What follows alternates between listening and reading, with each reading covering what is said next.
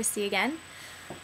Today is July 14th and I decided to do a video on my Nike Plus shoes iPod thing. So I'm going to show you what it is. Hold on.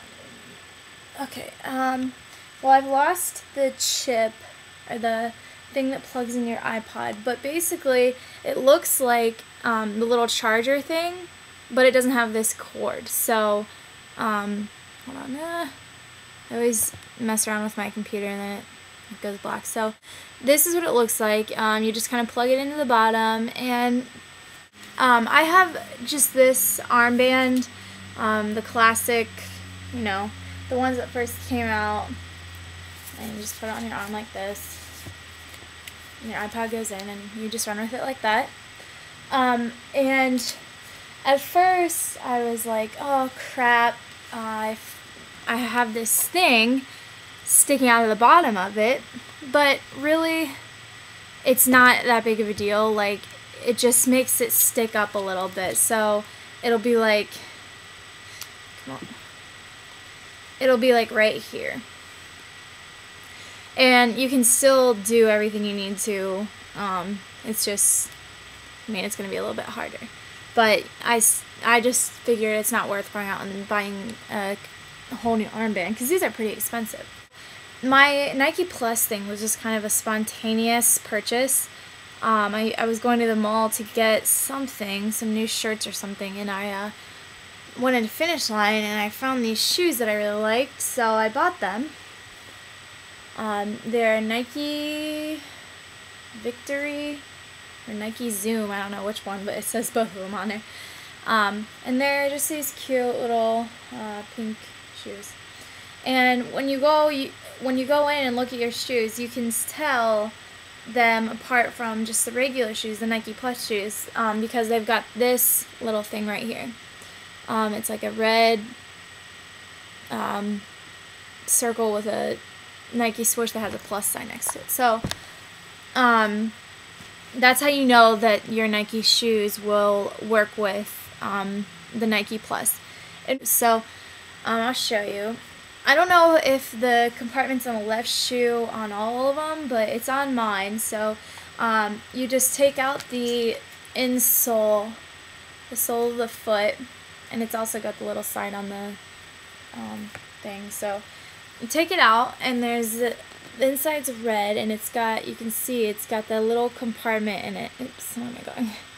Okay, but usually it first comes with a little styrofoam pad that sits in there.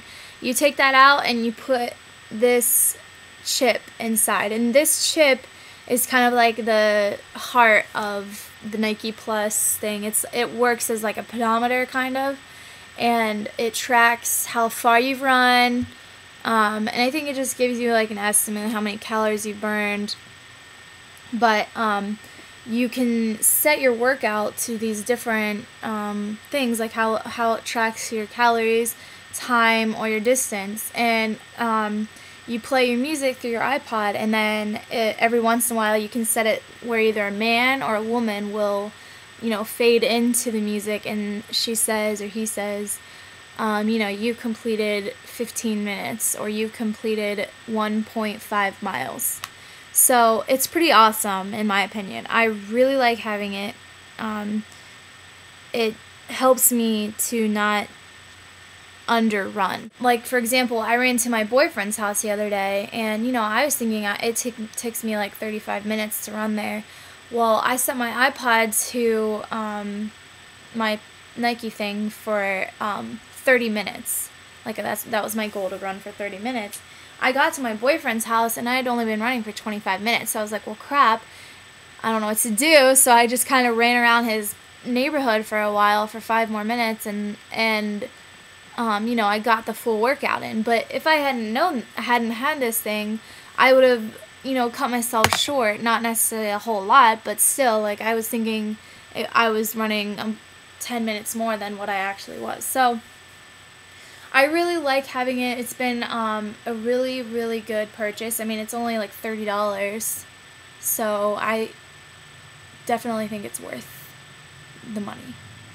And the shoes, you know, my shoes were about $100, but most shoes are now, they're usually over $100, so you can find some good shoes on sale, but I really liked these ones, so I got them. Also, you plug your iPod into your computer and it sends your information to like a website, and it tracks all your runs and it adds up your total miles and your average mile pace, and you can chat with other people, you can you know, blog, and it's actually pretty cool. It shows your run like on a chart. Like it even can tell, like if you stop to tie your shoe, like I did yesterday, my shoe came untied and I had to stop.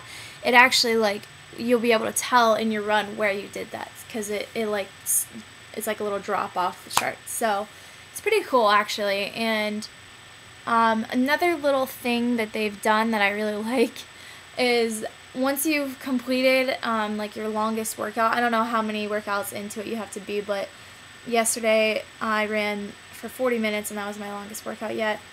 And the girl from Harry Potter, Hermione or whatever, the girl that plays her, came on and she was like, "Congratulations, that was your longest run yet." And I just thought it was so cute because, you know, they're trying to get you like motivated, and I think it's cool. My biggest kind of con with these is that when you're running and you finish, it says press menu to end your workout, but if you press menu, it takes you to another menu and you have to scroll down to get to end the workout. So I read somewhere it's best to just, you know, hit your pause button, the bottom, and that'll pause your workout, and then you can hit end workout after that. But it's just annoying because the first time I was running, it said, you know, it was telling me press menu to end your workout, and I pressed menu and it was still going, and you know, I'm exhausted and I don't want to have to like deal with that once I'm done. I just want to press a button and be done with it. So that's my experience with Nike iPod Plus. I'm going to calibrate it soon because I want it to be as accurate as I can get. And that's about it. Yeah. So I would highly recommend it. I really enjoy having it. So, okay. Bye.